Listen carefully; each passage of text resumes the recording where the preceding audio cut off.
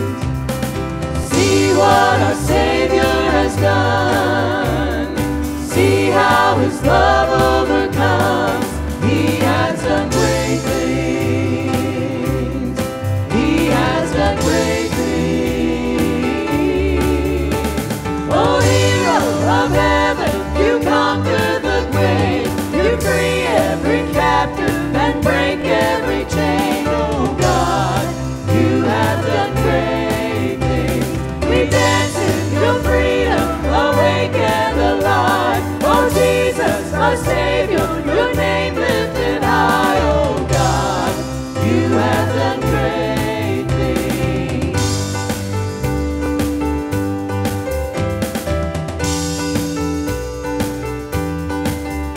You've been faithful through every storm, you'll be faithful forevermore. You have done great things, and I know you will do it again, for your promise is yes and amen. You will do great things, God, you do great things. Oh, hero of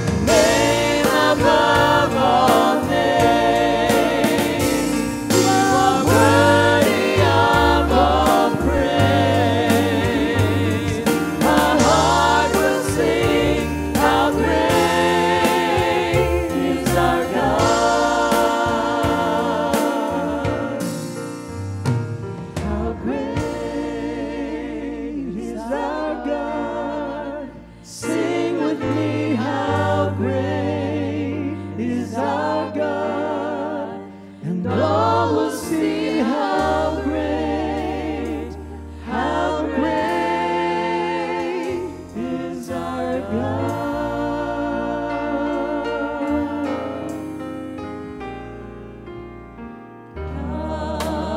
is so good. God is so good. God is so good. He's so good to me.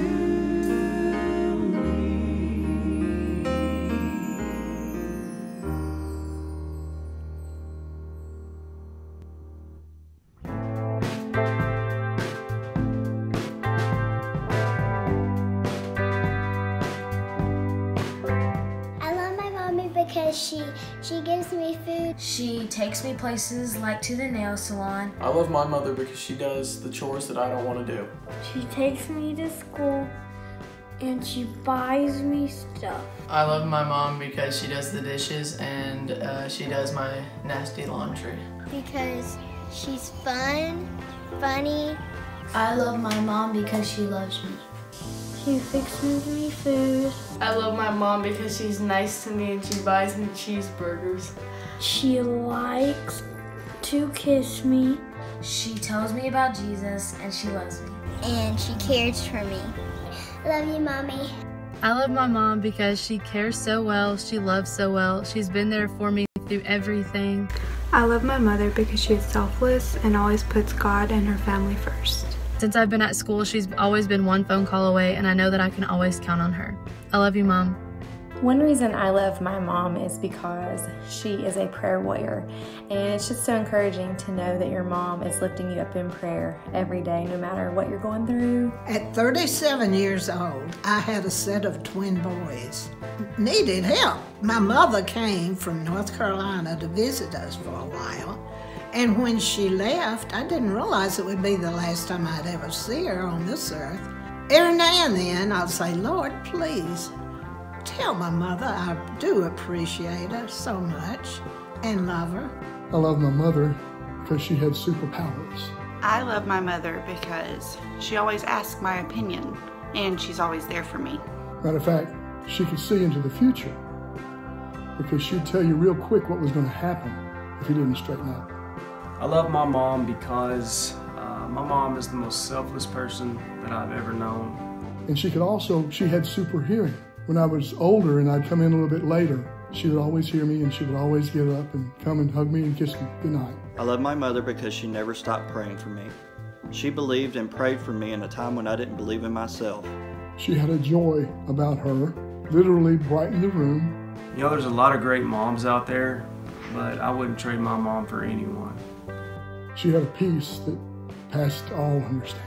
I love my mom because of the example she set for me to always put Jesus first in my life, and to secondly put others before myself, because she's one of the most selfless people I've ever known. She was patient, not just with those that she loved, but with strangers and other people. She exemplified for me her love for God and her sacrificial love for her husband and her children. And she had a goodness and a gentleness that surpassed anything that I've ever been able to understand. Most of all, I love my mom because she helped me understand the love Jesus has for an 8-year-old boy. Faithful to her husband, faithful to her family and friends, faithful to her God. Pray with me. Father, we give you praise and thanks for our mothers. Mothers that listen to you and cherish your word and abide by it. God, I lift them up to you. I pray for each of them. I pray for their health, for their strength, and for their sanity. We are so grateful for their love, their sacrifice, and their guidance in our lives as they have provided for us and nurtured us throughout the years. Lord, I just thank you for mothers that turn their heart over you, that don't believe in self-will, but believe in the Father's will. God, I pray that you will give each of them guidance today and in the days ahead. And Father, would you continue to provide your spiritual wisdom to all of our Christian mothers living today. Continue to be the best mother that they can be and give them an extra dose of blessing and love today. And Lord, would you continue to bless our Christian moms as they work to follow after Jesus and serve Him every day of their lives. And it's in your name I pray. Amen.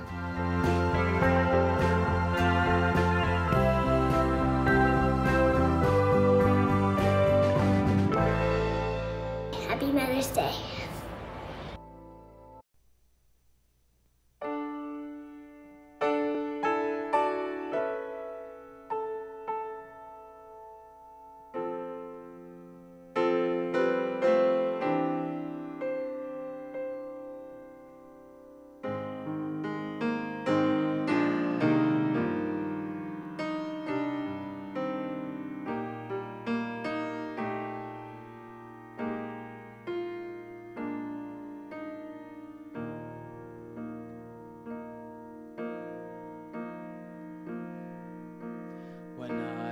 Down and know my soul so weary, when troubles come and my heart burdened be, then I am still and wait here in the silence until you come and sit a while with me.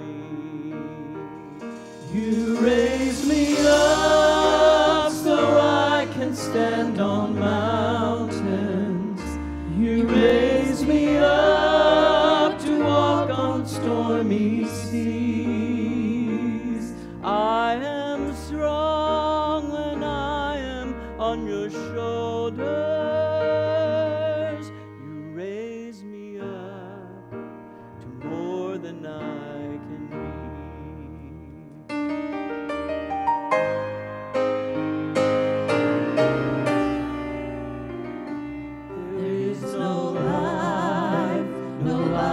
Without its hunger, each restless heart beats so imperfectly. But when you come and I am filled with wonder, sometimes I think I glimpsed eternity. You raise me up so I can stand on mountains. You raise me up to walk on stormy seas. I am strong when I am on your shoulders. You raise me up to more than I can be.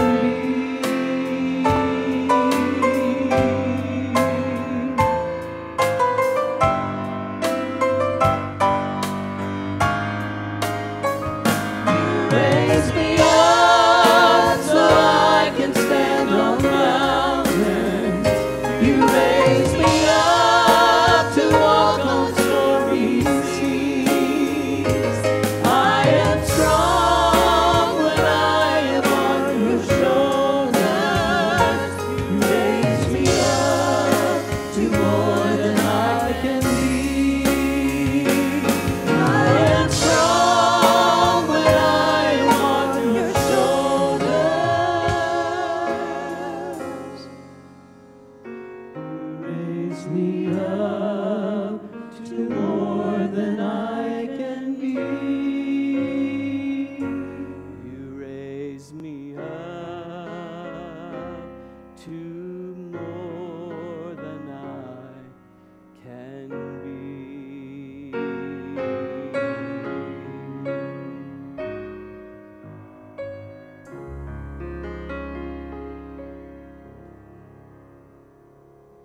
God, we do thank you that you do lift us up. And we thank you for the mothers that follow your example. Lord, we ask you to bless them today.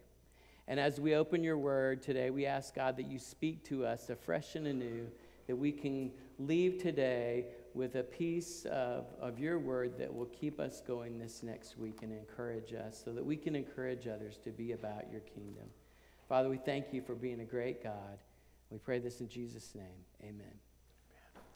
Well, I want to welcome you to this time of worship at Parkway and especially say Happy Mother's Day to all our mothers who are watching today. Normally, our sanctuary here would be filled with moms along with their children, celebrating and rejoicing in this good day. And even though we cannot yet physically meet together, I know that moms are being appreciated and loved all throughout our congregation and beyond. So moms, we want to say Happy Mother's Day to you today. I want to invite everyone to take a Bible, if you have one handy, and turn with us again to Matthew's Gospel, chapter 5. We are continuing our study on the Beattitudes, and we have noticed and we're noticing that they build on each other. We began with the foundation of blessed are the poor in spirit. We must be spiritually bankrupt before God. We must come with nothing in our hands if we want to live a truly blessed life, to give ourselves completely without reservation, total surrender to Him. Last week we looked at blessed are those who mourn, for they will be comforted. Because when we're spiritually bankrupt, it leads to brokenness in our lives over our sinful condition. And when we have got to that place, Jesus takes us to another level today in this third beatitude we look at, found in Matthew chapter 5, verse 5. And as we've been doing, I'd ask you wherever you are to stand with me as we honor the reading of God's Word. Just this one verse. I'm going to read it, and then I'm going to ask you, as we've done the last 2 weeks, to repeat it after me out loud. Jesus says in Matthew 5, verse 5, "Blessed are the meek, for they will inherit the earth." Would you say that out loud with me? Blessed are the meek, for they will inherit the earth. This is God's Word for God's people. Hear it, believe it, most importantly, live it out in your life. You may be seated wherever you are, and thank you for your participation. A college football coach asked one of his former players one time to help him in his recruiting of new players to their university. The star, who was now in the NFL, said, "Sure, Coach, I'll be glad to help. What kind of guy are you looking for?" And the coach says, "Well, you know, there's that fella that if you knock him down, he stays down." And the star says, "We don't want him, do we, Coach?" And he says, "No, that's not who we're looking for."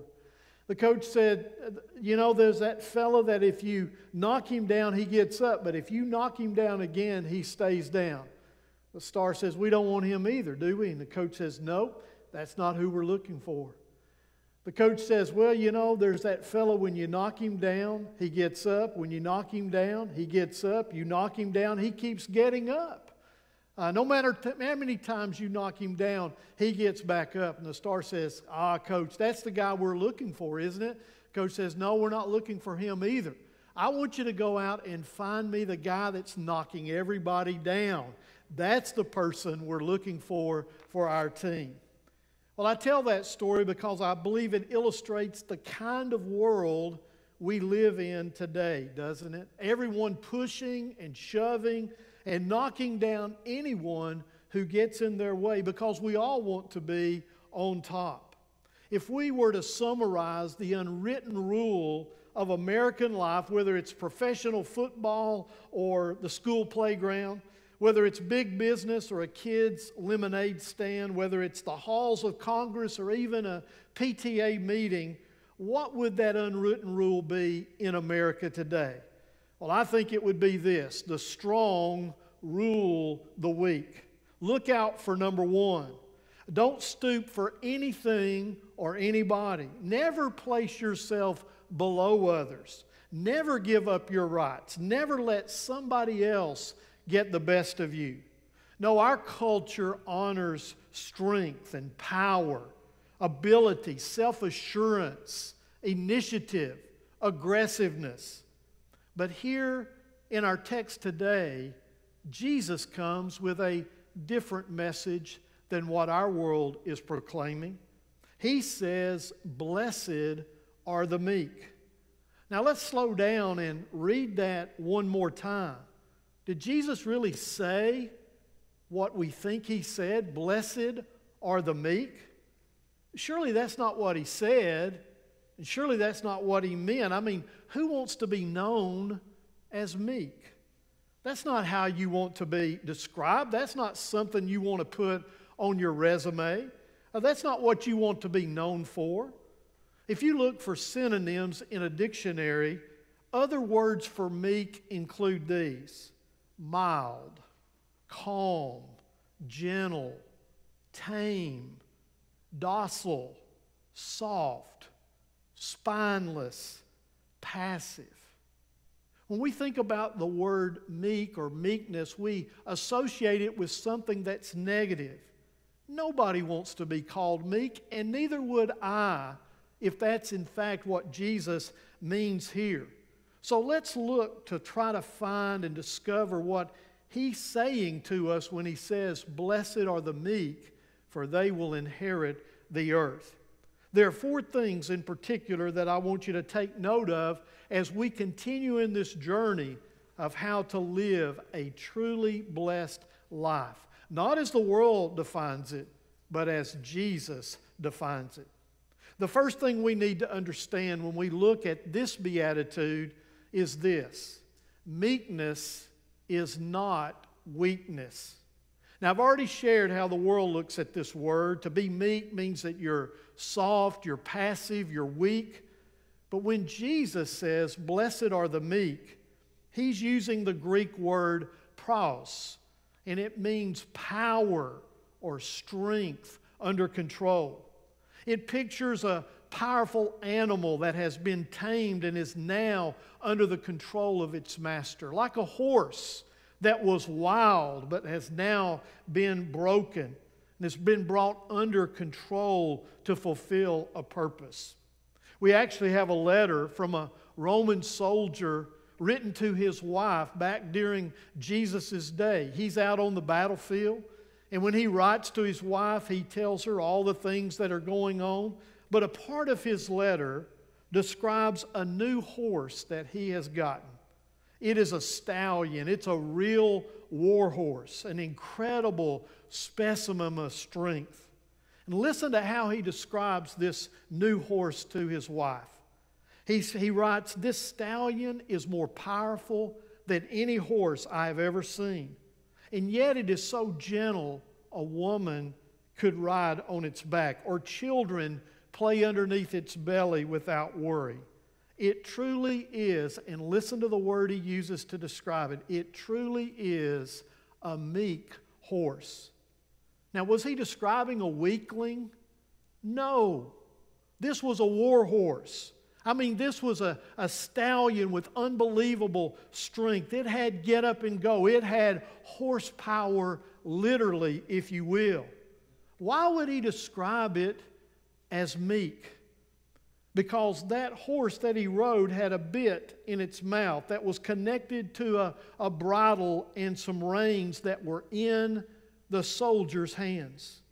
All he had to do to control that magnificent animal was to pull the reins in a certain way for that horse to go to the right or to the left, to go or to stop.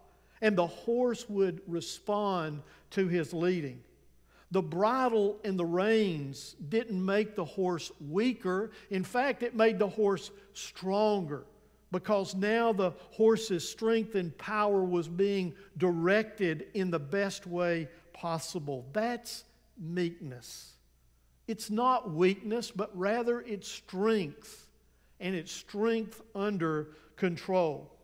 So the question we ask this morning is this: who has the reins of your life? Are you under the control of someone other than yourself? The blessed life, I believe, begins when we put our lives under the control of Jesus Christ. It doesn't make you weaker. You're still the same person. You still have your personality. You still have your gifts and abilities. You still have your energy. But when Jesus walks into your life and becomes your Lord, your life is now directed and controlled in the most effective way possible. I believe that you will never be at your absolute best until you are under the control of the one who made you, of the one who created you, the one who gives you your life. Meekness is strength under control. When I think of this characteristic, I think of the Apostle Paul. who was a literal wild man as a rabbi. I mean, he's out there promoting and defending the law. He is running down Christians to arrest them, even kill them. But one day he meets Jesus Christ on the Damascus Road. And what happens to him? He becomes a church mouse, right? He never says anything ever again. He just keeps his mouth quietly shut. No, he's just as crazy on the other side of his conversion as he was before, except now he is crazy about Jesus. He's out there winning people to Christ and proclaiming the gospel, and he continues to impact lives even to this very day. It was all possible because his unbelievable strength of spirit and soul was brought under control of Jesus Christ. I want you to know today, God has given each of us an unbelievable spirit.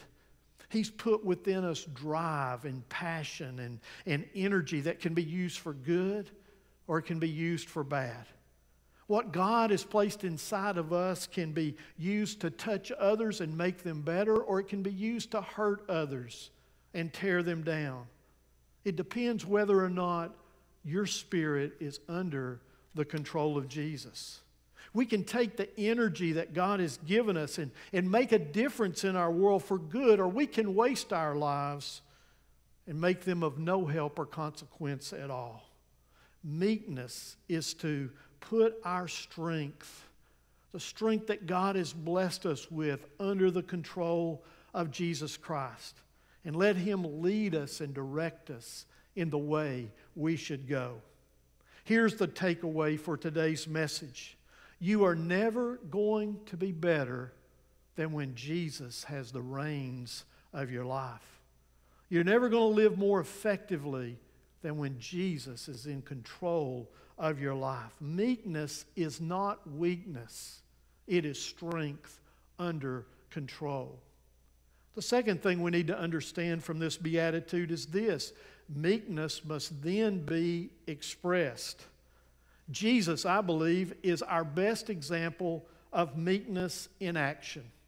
He says in Matthew 11:28 and 29, "Come to me, all you who are weary and heavy burdened, and I will give you rest. Take my yoke upon you and learn from me, for I am" what? I am pros. I am meek. I am gentle and humble in heart, and you will find rest for your souls.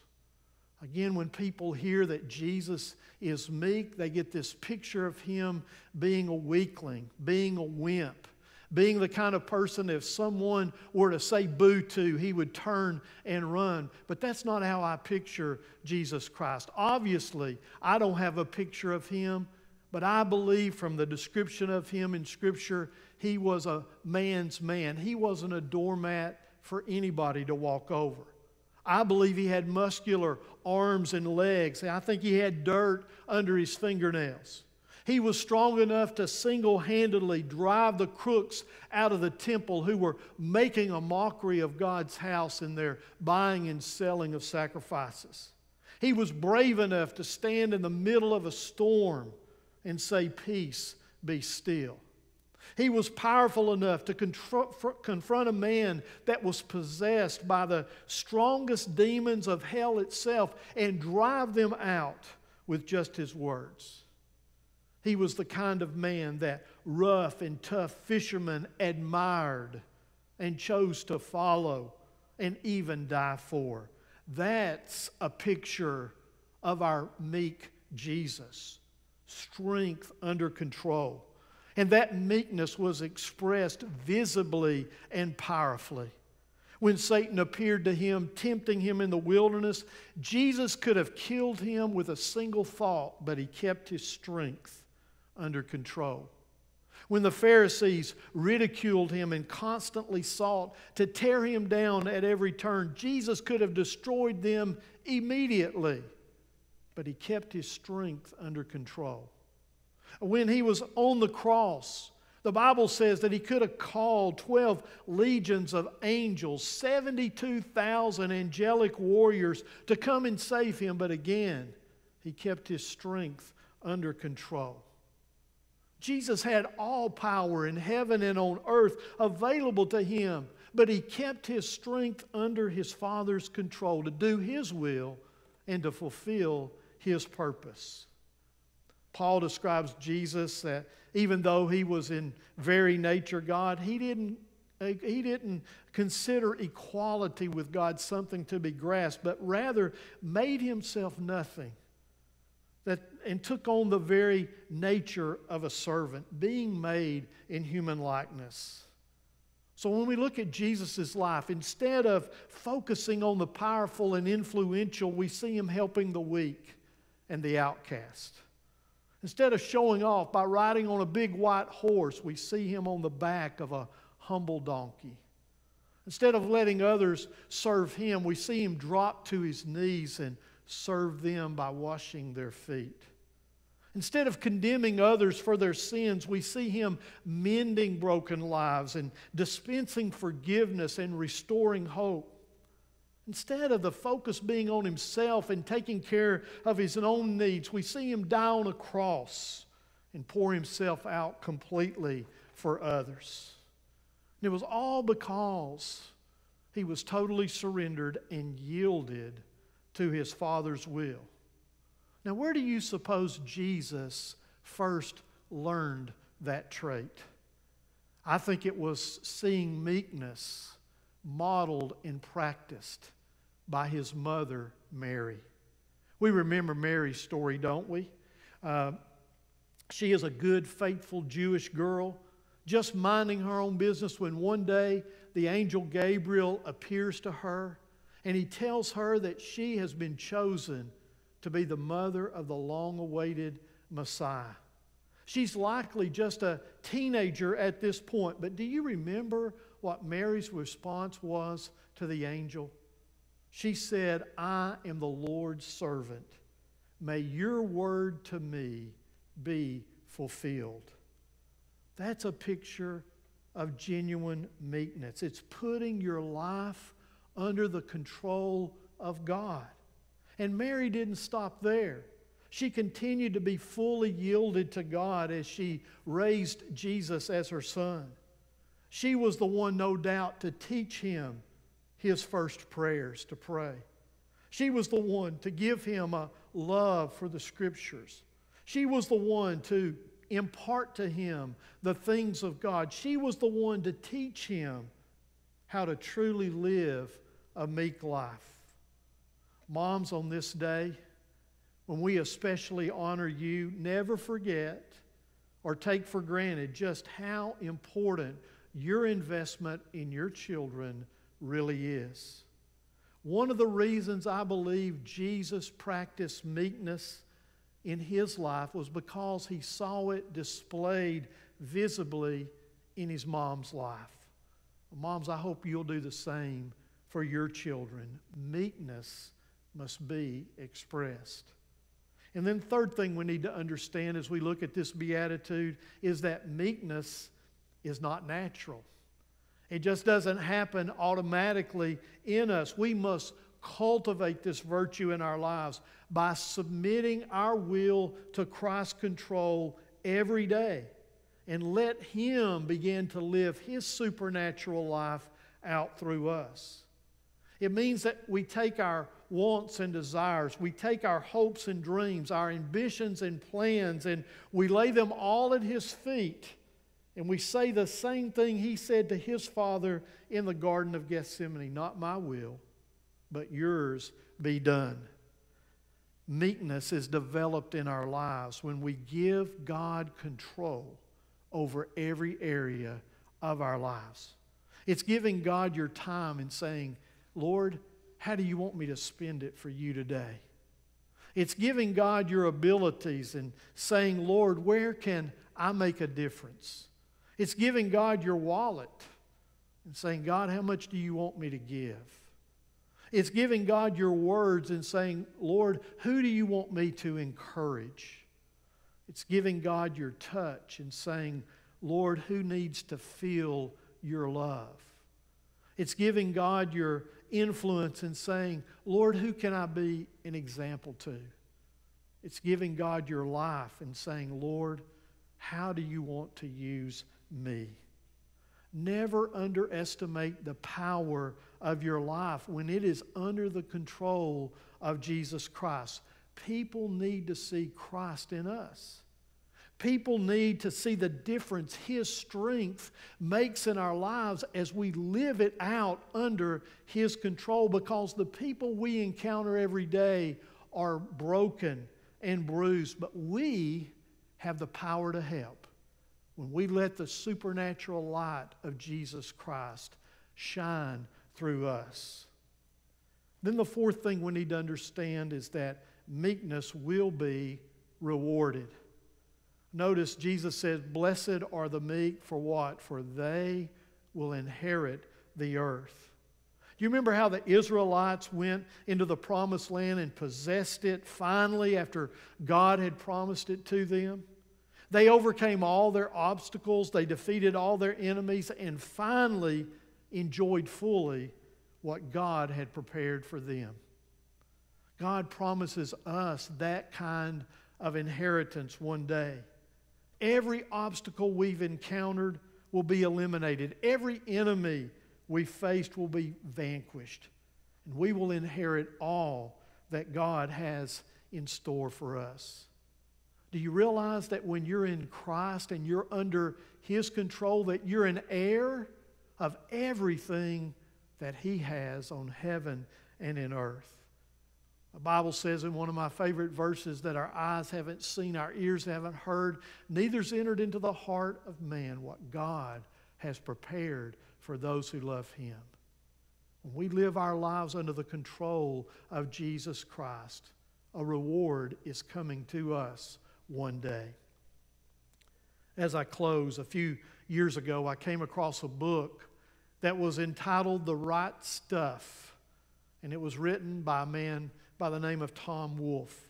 It was a book about the development of America's space program from the late 1940s until the first flights of the Mercury program that put a man in orbit around the Earth for the first time. When Tom Wolfe did his research, he discovered that there was something that the best pilots had that set them apart from others. There was this quality they possessed that combined courage and coolness under pressure and supreme confidence in their ability. They had it, and others didn't. There was no name for that quality, so Wolfe decided to coin his own phrase, and he simply called it the right stuff. Those test pilots that were a cut above everybody else had the right stuff that was needed in order to live the kind of life that would send us out into space successfully. Meekness, I believe, is the Christian right stuff that sets us apart from the world. It too is courage plus calmness plus confidence. It comes when we have an unshakable trust in God and we yield ourselves completely to His control. Blessed are those who have the right stuff, meekness, for they will inherit the earth. As we come to a time of response today, the issue that we grapple with in this beatitude is control. Who or what is going to control you? Who or what is on the throne of your life? Is it you or is it God? The truly blessed life begins when you let go and you let God be in control. When you say, Jesus, take the reins of my life and lead me where you want me to go. My prayer today is that's exactly where you find yourself now. And if not, that you'll use this opportunity right now to relinquish your will and make His will yours. Let's bow together in prayer. Father, we come to you today and we thank you for the opportunity we have to once again look at your word.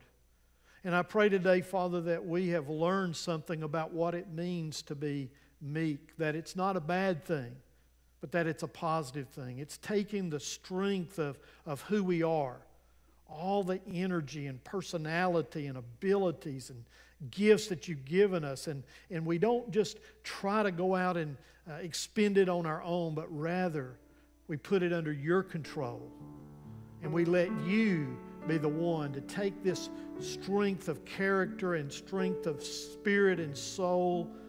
When we put it under your control, you lead us in the way that we should go. Father, today I pray that everybody listening to this broadcast would put their life under the control of Jesus. Maybe for the first time, in the quietness of the place wherever they're watching this, to say, I realize that my life has been my own. I've called the shots. I've sought to make the decisions, but it's not working out. I'm not truly happy. I'm not truly at peace. But today, I'm going to trust what Jesus says, and I'm going to place my life under His control. And from this point on, I'm going to let Him lead me in the way that I should go. Father, help people to make that commitment today. Others of us that have trusted you, some of us many, many years ago, help us to, first of all, be thankful for an example of meekness in the life of our Savior that we can see and that we can follow. Thank you for the example of a meek life that could have been seen in maybe our parents, maybe our moms, maybe others in our church or friends. Lord, help us to realize that we need to continue every day to cultivate this virtue and trait in our lives and place our lives at your disposal under your total control. God, as you speak to us now, may we respond. Would you take all that we are? Would you take all that we hope to be? And would you make us the people you want us to be? In Jesus' name I pray. Amen.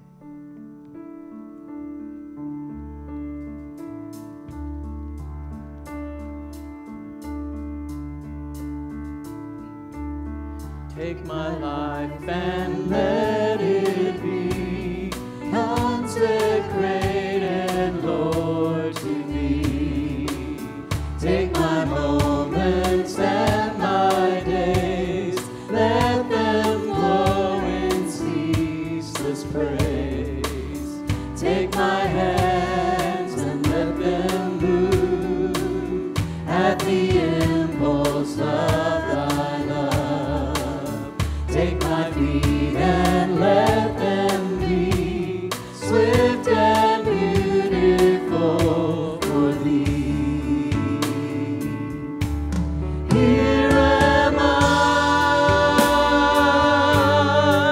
all of me. Take my life, it's all for Thee. Take my voice and let me sing, always only for my King. Take my lips and let them be filled with messages from Thee. Take my silver and my gold, not a mite would I withhold. Take my intellect and use every power as you choose. Here am I, all of me. Take my life, it's all for Thee. Take my will and make it Thine, it shall be no longer mine. Take my heart, it is Thine own, it shall be Thy royal throne. Take my love, my Lord, I pour at your feet, it's treasure store. Take myself and I will be ever only all for thee. Here am I, all of me.